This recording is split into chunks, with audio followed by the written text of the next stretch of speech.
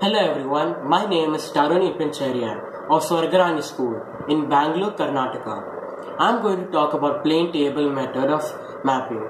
Plane table method of surveying is a fast graphical method of surveying. It depends on the principle that lines drawn during plotting lie parallel corresponding to the lines actually present on the ground. In this method of plotting on the plan and the field, observation can be done simultaneously.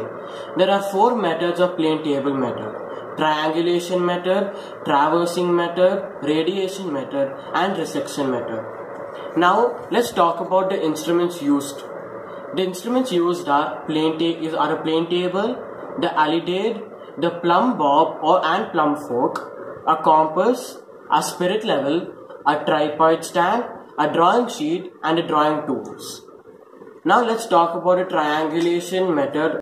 On a plain sheet of paper, take 2 points A and B.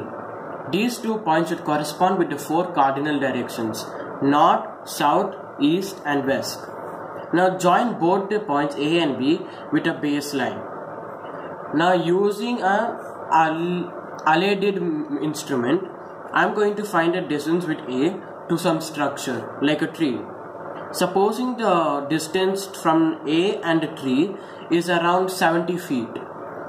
I am going to draw a circle with A as the center, and the radius is going to be 70 feet. Now because the scale is equal to 1 inch is equal to 20 feet, I am able to draw it here in the sheet.